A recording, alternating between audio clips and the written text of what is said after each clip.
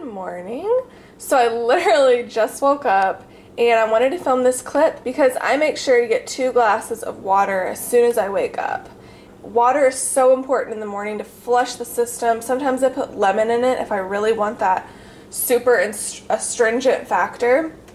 But yeah, I always drink water and at least 2 huge glasses. So cheers. So I am so excited. I recently went to the grocery store today and I am stocked up on produce. I also got some Fiji water.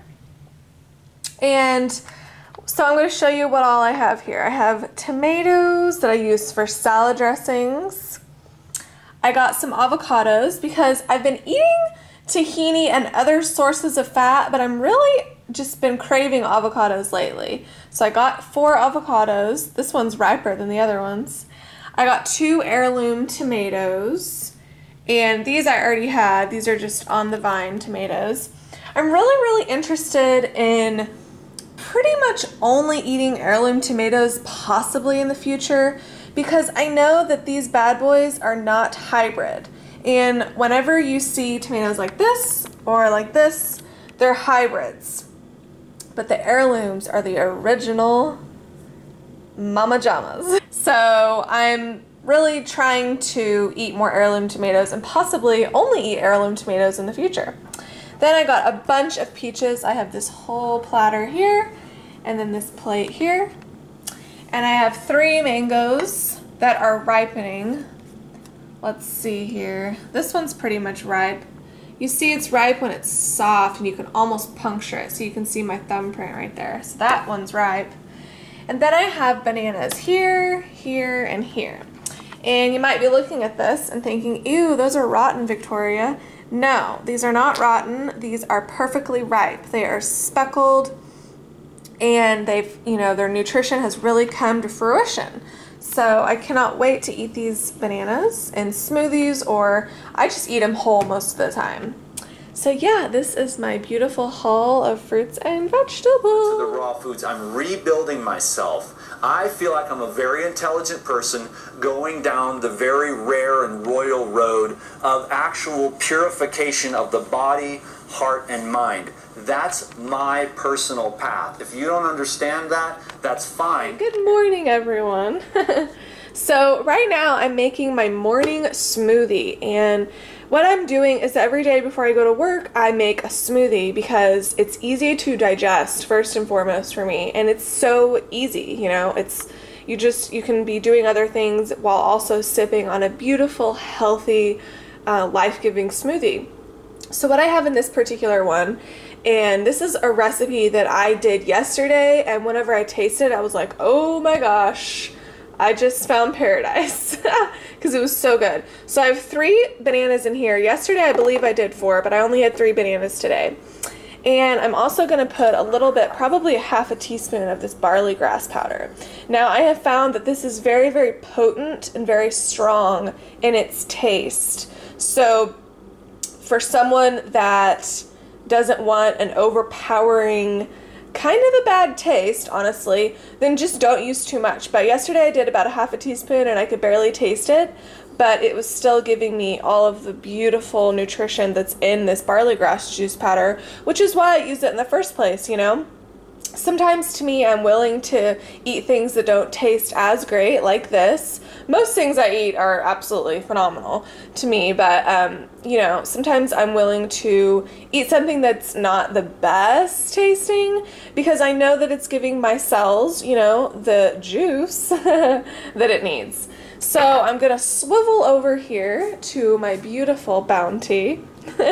And along with the bananas in the smoothie, I'm gonna add about 4 peaches. And these are ripe and ready to go, but I got these yesterday and they're still pretty hard. They're softer than they were, but they're still pretty hard. And while I'm over here, I guess I'll just show you. I have some bananas that these are not ripe at all whatsoever. There's no speckles, and these are still at least a couple days out to being ripe. But yeah, look at all this beautifulness. I love it. So I'm going to make my smoothie and then I will show you the outcome. So I also added a little bit of this raw coconut water, about this much. So yeah, I'm gonna blend this.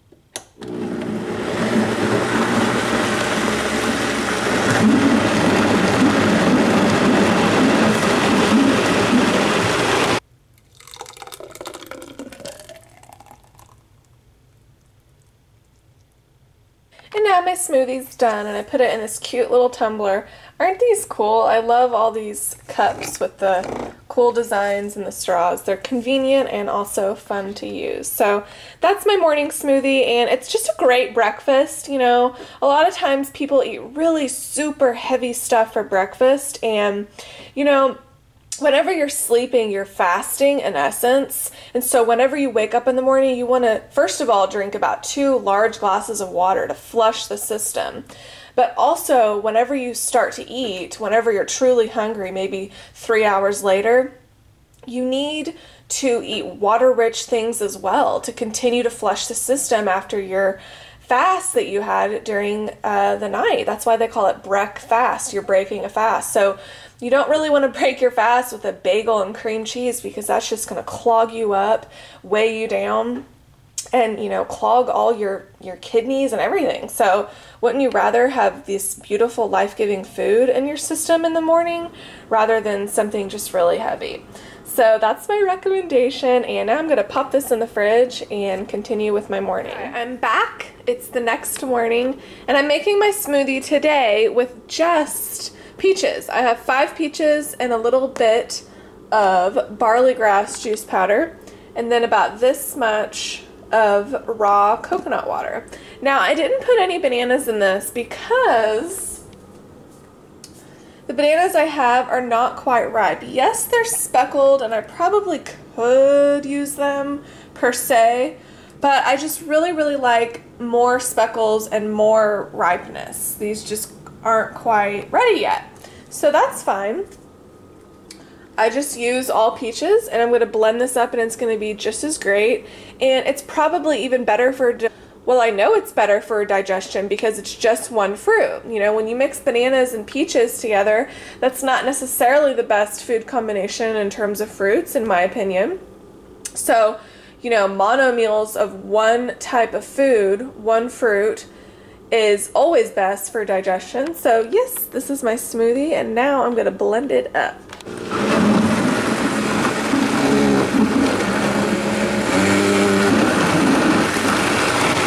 Now I'm pouring my smoothie into my tumbler that I can take with me to work, and it's just easy, so easy to be healthy, you guys. Love it! So tonight I'm having a fat-free dressing.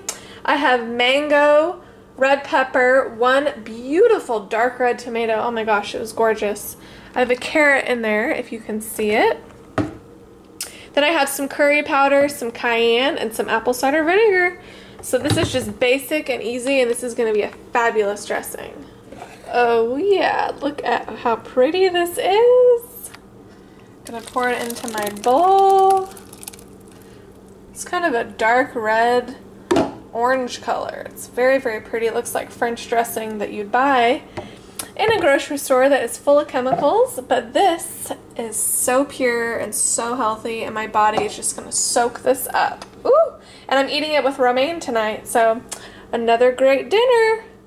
Okay, so I just cut up a bunch of bananas, and I cut them in thin slices, and I'm getting ready to dehydrate them on 110. Let's see here, about 110.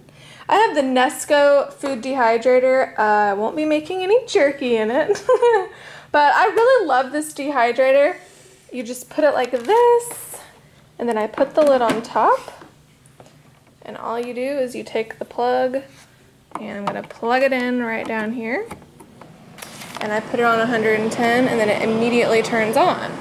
So I'm going to dehydrate these overnight, and then tomorrow I'm going to try out the raw vegan cinnamon roll recipe that's been rolling around the raw food community lately on YouTube and stuff.